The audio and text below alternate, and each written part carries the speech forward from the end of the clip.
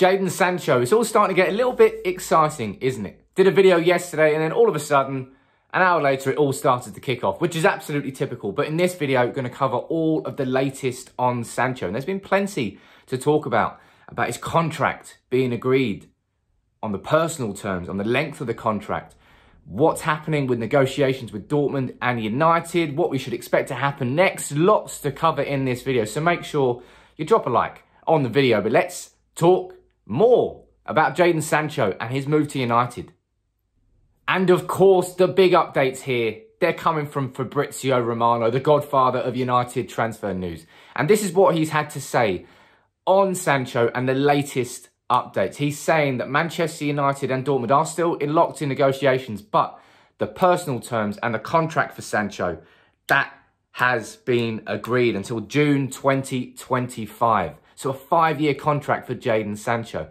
But it's still that sticking point of the fee between United and Dortmund. And whether or not it's going to be more add-ons and more installments or more upfront, that's where the negotiations lie at the moment. And that's, for me, where the negotiations will probably take the longest. Because agreeing personal terms with Sancho, I'm not even sure whether they may have been agreed previously or whether they've always been agreed for a long time. But Sancho, he wants to come to United. He wants to come back to the Premier League.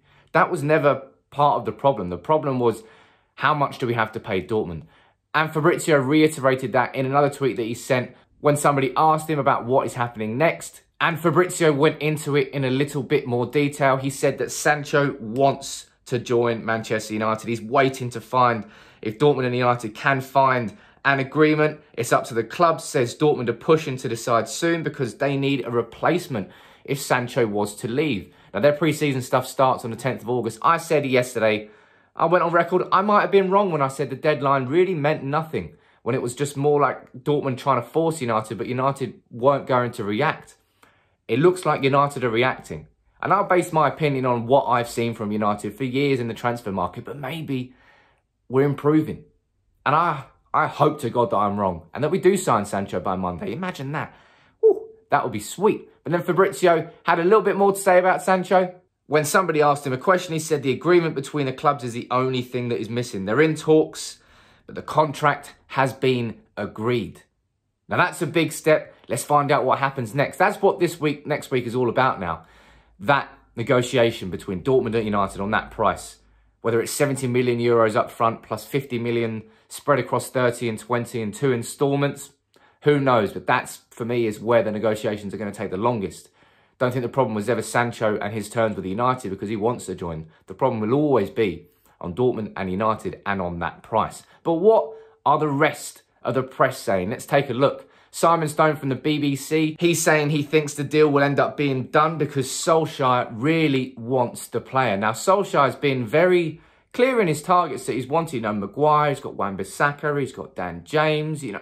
I think he's done very well. And then you had Bruno Fernandes as a sprinkling on top. He wanted him last summer, but Woodward delayed it because of the payments, unfortunately. And fingers crossed it doesn't happen again with Sancho, but there's previous.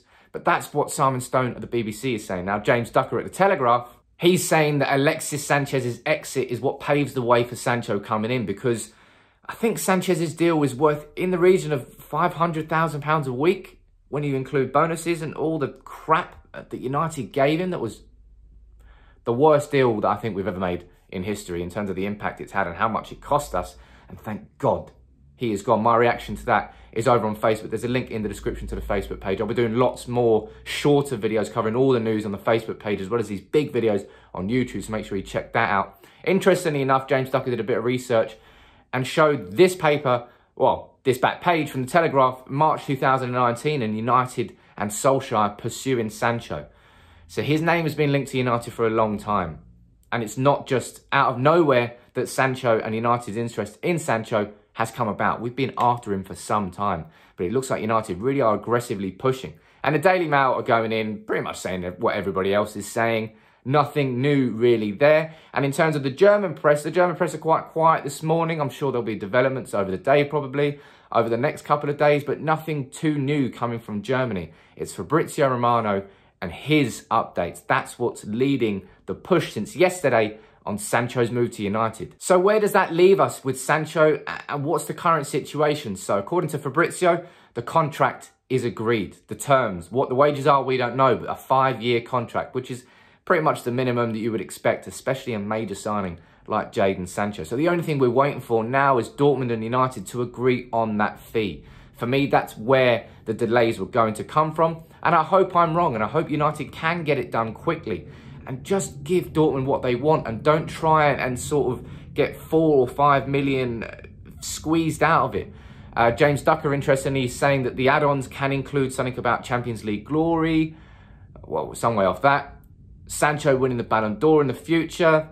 Not completely unreasonable, given how good he is at such a young age. But that structure of the payment that's where the problems are going to come up, because Dortmund are going to have the idea of what they want the contract and the add-ons and the instalments to be, and United's might be very different. The compromise has to be found. Will it be found by Monday?